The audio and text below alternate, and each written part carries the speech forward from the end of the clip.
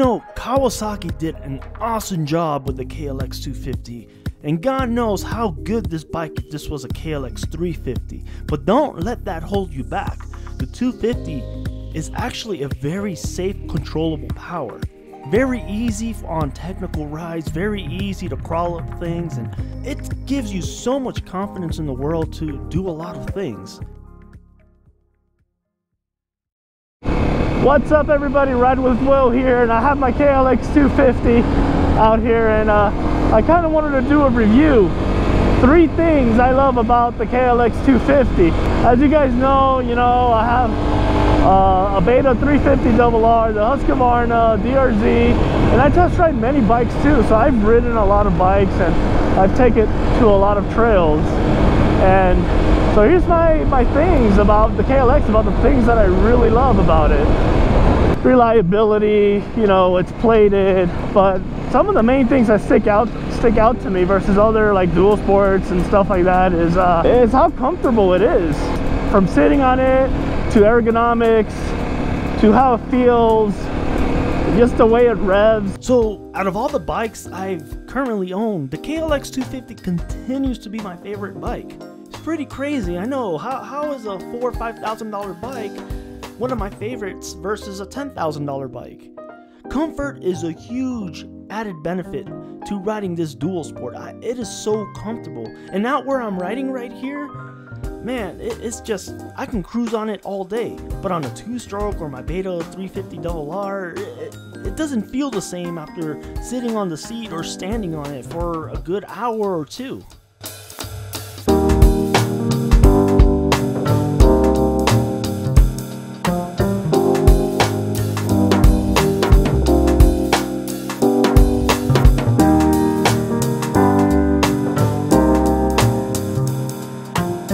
Really think Kawasaki did an awesome job on the KLX250 and just the way it was designed on handling off-road trails. It does really feel dirt bikey. I must say, this KLX250, it is crazy how well it handles trails. I've done everything from rocky trails to single track to some tighter turns, and honestly, it feels just like a dirt bike. You can't even feel the weight. It's pretty crazy.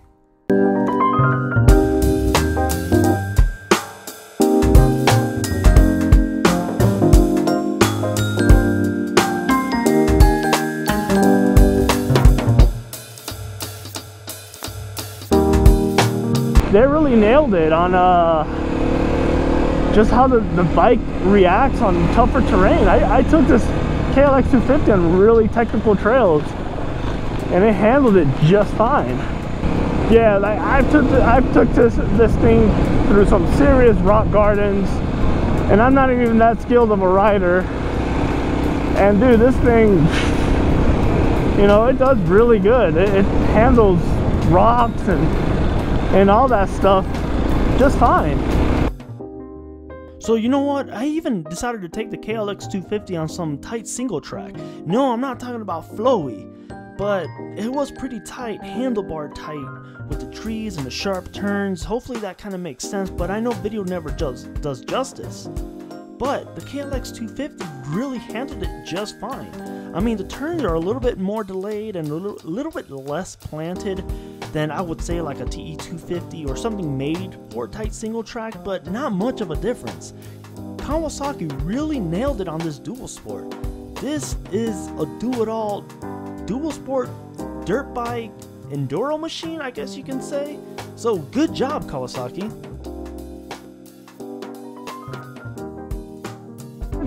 The third thing I wanted to talk about the KLX250 is power. I know I made a video on 3 things I hate about the KLX250, and power was one of it.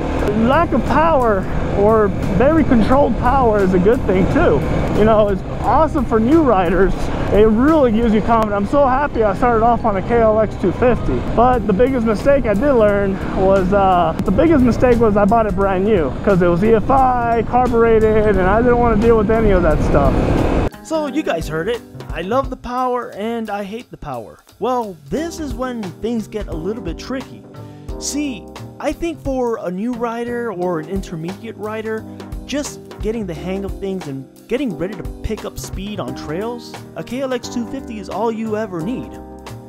See, however, on the road and also on uphill sections, like let's say in Colorado, we have really steep trails, and sometimes I have to be only on first gear because if I slow down, I have to downshift and upshift and downshift and upshift, and it gets really annoying.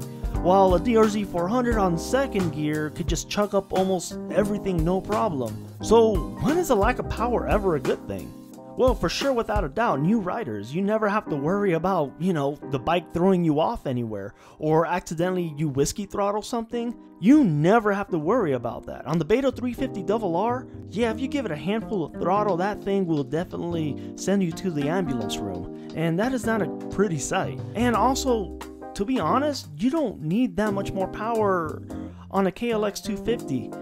I mean, I'm no faster on my 350 RR, the Beta, or the Husky TE250i versus the KLX250. I'm exactly the same speed. There is no difference. So for new intermediate riders, you really don't need anything new. I mean, if you were racing, have a lot of experience, and definitely can really feel the KLX250 slow you down, yeah, it might be time for a new bike. But till then, here I am. I'm almost a year into dirt biking or dual sport riding, and I'm telling you right now, you don't need a Husky TE250i or a Beta 350 RR or the KTM. It will not make you a better rider. The KLX250 is all you need.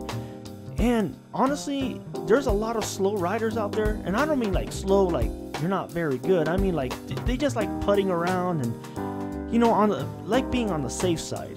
And the KLX250 might be all you ever need.